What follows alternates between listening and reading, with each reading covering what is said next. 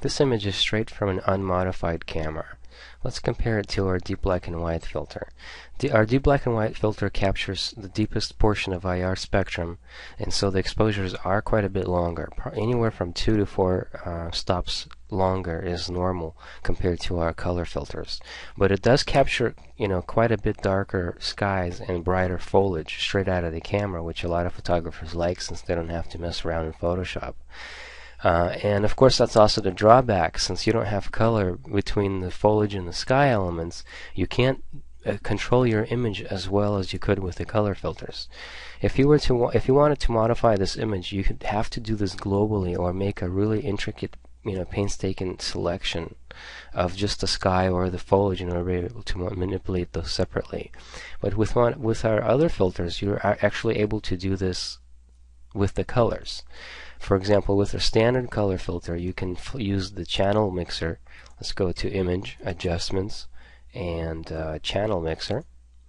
And if we take the red channel and turn that to 0% and blue to 100, and now switch over to the blue output channel and do the opposite, red at 100 and blue at 0, and you end up with a blue sky image and just a little bit of a yellowish, brownish tint to the foliage. And that's pretty much all you can do with the standard filter. And a lot of people like this type of a color. And of course you can use go to Image, Adjustments, and the Hue Saturation Control, and you can basically fine-tune the hue of the color of the sky, for example, and you can also increase the saturation if you like, or of course desaturate the image. Now with our enhanced filter, you have a little bit more color in the sky and in the foliage. So if we do the exact same thing, Image, Adjustments, and Channel Mixer, and flip those channels, let's go to the blue output, make the red 100 and blue 0. As you can see, the skies are a lot bluer and you have a bit more color in the foliage. But still you don't have as much control as you would, for example, with our super color filter. With the super color filter, you have quite a bit of color in the foliage as well as the sky, and those colors happen to be very different from each other, so you can actually do quite a bit. First, let's show you the channel swap real quick with the channel mixer. 0 for red, 100 for blue, switch to the blue output, 100 for red, and 0 for blue. Let's click OK. As you can see, the foliage comes out in a golden yellow tone, and the sky is a blue.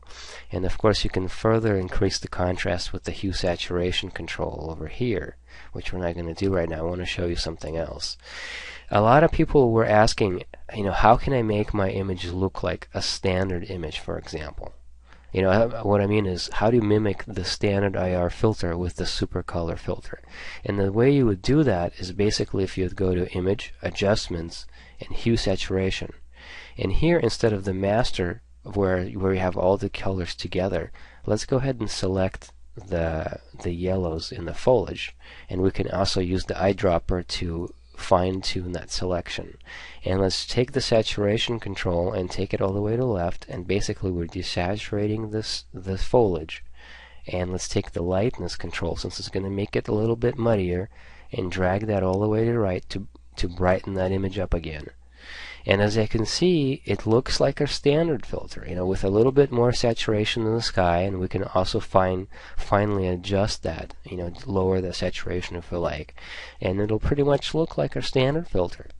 Now, if we wanted to make this, and I just Control Z to undo my changes, if we want to make this look like a deep black and white filter, here's where the beauty of the super color filter comes in. Basically, since you have the different colors between the sky and the foliage, you can fine-tune exactly how you want your image to look. So let's go ahead and go to Layer, and let's create an adjustment layer, and this is going to be the black and white adjustment layer. Let's click OK.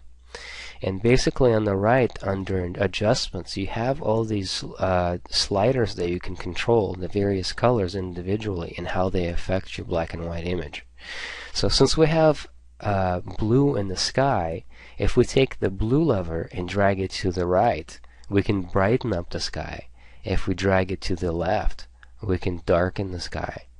I'm sure you can already see the advantages of this. So you can individually control the sky element from the foliage. So let's go ahead and make this a really nice dark sky. Now, if you remember, we had yellow foliage. So if we take the yellow slider and drag it to the right, you see how we can brighten up the foliage separately from the sky. So you can create the deep black and white look. As you can see, this is the deep black and white filter, and this is the super color filter that we've just adjusted. And you can fine-tune, just the right amount of colors that you want, by adjusting these sliders. Excuse me, not colors, but contrast that you prefer. So you can make these images, as contrasty as you like, which is really wonderful. And the adjustments are quite simple in Photoshop, so you don't really need to know a lot in order to be able to do this correctly. Our full spectrum filter is designed more for specialty applications, with our most common uses would be for forensic and astronomical photography. And basically the filter is clear, so it passes UV, visible, and IR, and allows you to capture all three with your camera.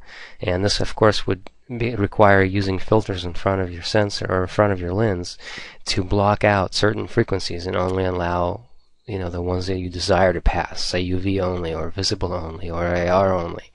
This allows you of course to use the same camera for more than one wavelength, but at the same time will restrict you to using filters in front of your lens.